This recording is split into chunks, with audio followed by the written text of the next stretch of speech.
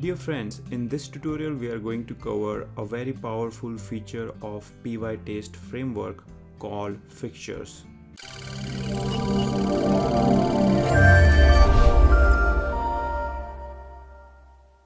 Okay, what I have here is a sample database class. This is just a fake or a mock class I have created for demonstrating fixtures. But if you're using any real Python module for, let's say, Oracle or SQL database, it will have all these basic functionality. It will have your database object, it will have your connection, and then the third thing will be cursor. So cursor will have an ability to execute your database queries. Here I have put some fixed database queries and returning some fixed values here. So again, this is all fake. Okay, now when I start writing the test here, I want to write two kind of tests. So first test is to verify John's employee ID, and the other one is to verify Tom's employee ID. So this database is basically a employee database, and all I'm doing is verifying IDs of different employees, and I'm writing unit test for them. So first let's write unit test for John. I will say test John's ID here, and in order to create the database object, I will call mydb. This will give me the database object, and in database, first, if you have some idea on how databases work, then you always need to connect to your server, database server. Now I'm just saying server, but this will be appropriate connection string. Okay, and once you have your connection, you will have a cursor object next. So connection.cursor will give you cursor object, and cursor.execute will be able to execute your SQL query. Here I'm going to copy the query from this class. Select ID from employee DB where name is equal to John. This returns me the ID of employee John, and let's say this is ID. You want to assert that ID is 123. I think so. ID here is 123. So I just want to assert that. Similarly, you can write another test case for Tom's ID. I'm just going to quickly change these things, and 789, that's your Tom's ID. Okay, so if you have seen my pytest tutorials before this tutorial, then you know this is how you write your test. It should have test underscore prefix, and the file name should also have test underscore. When you run this test using pytest -v command, it runs fine. It will say the test passed. Okay, now what's the problem with this approach? You can see that here there are two main issues. One issue is you are repeating all these lines of code here, you see. So if you have, let's say, 1000 test cases, you will be writing these 3 lines like 1000 times. Okay, which is not good. Second thing is database connection is costly. You could be even writing test cases requiring network connection, and those things are also costly. So it's a costly operation which you are performing on running each and every test. So again, if you have 1000 test cases, it's gonna take some time and waste some resources. There has to be a better way of doing this. In classic xunit style, you will use a setup and tear down concept. So what setup and tear down does is it will initialize whatever you need for your test cases in the beginning. So first let me use setup and tear down, and then I will show you how you can use fixtures instead of setup and tear down, because fixture is much better than traditional xunit style setup and tear down. First, I'm going to make my connection and cursor object global. I'll say these are global, and write down a setup module method. So this is a setup at module level,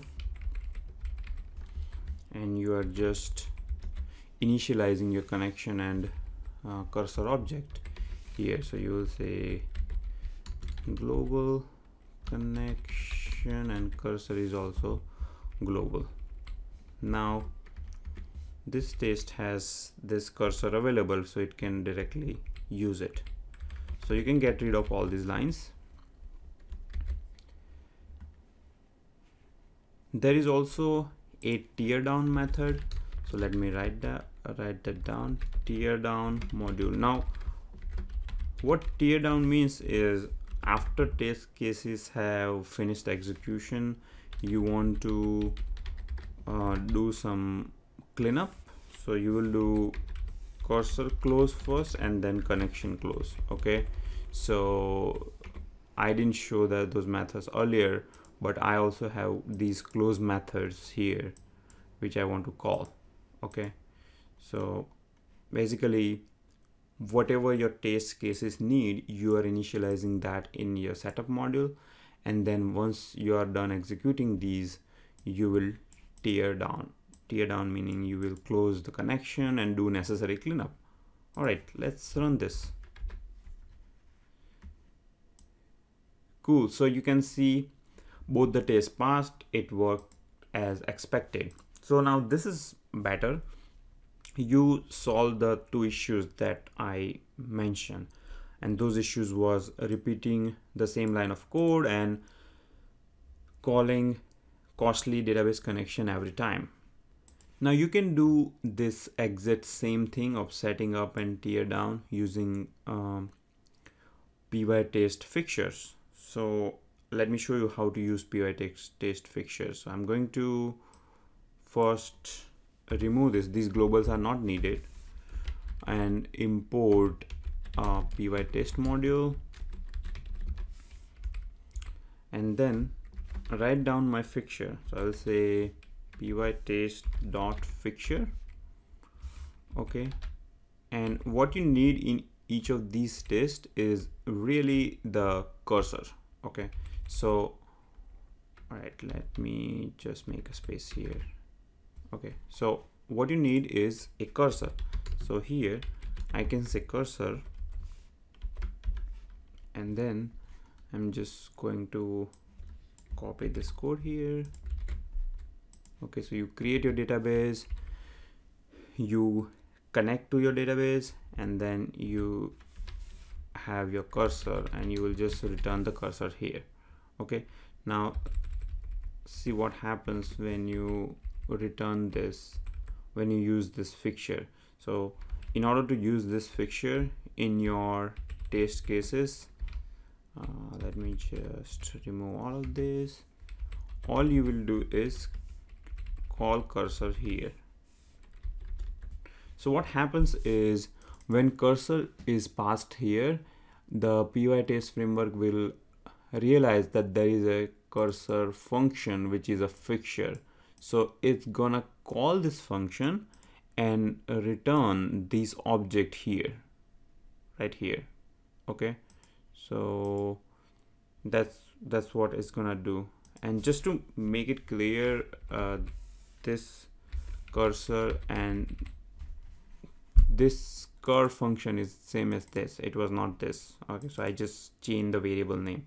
So this guy here is same as here. Okay, let's run this test and see what happens. Okay, clear.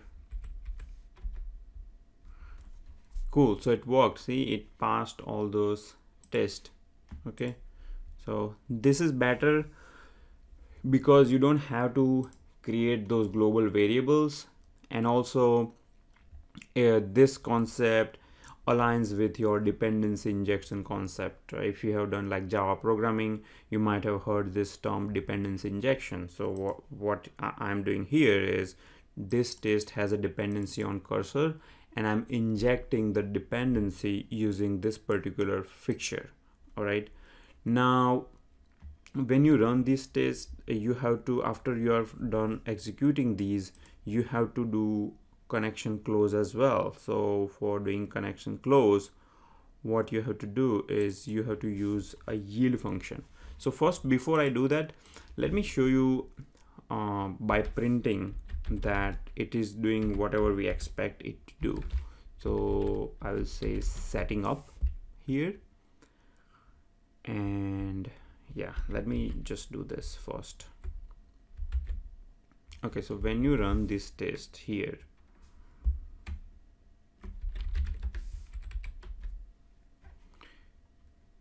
all right, it's not printing the statement because in order to print it, you have to supply minus capture option, and you have to say no. No means don't capture the output of print statement somewhere else, but show it on std out. So here you can see that it is printing setting up twice. So it is calling setting up, then it is running the test, again calling setting up, and then running the test, meaning it is not doing whatever we expect. It is actually creating these database object every time you call them here. So to restrict that, at a module level, you can use this scope parameter, and when you say scope is equal to module, it will set up only once. So now when you do that, you can see setting up is just one time. Okay, now this output, this is more visible if you don't use minus v. So you can see it is setting up.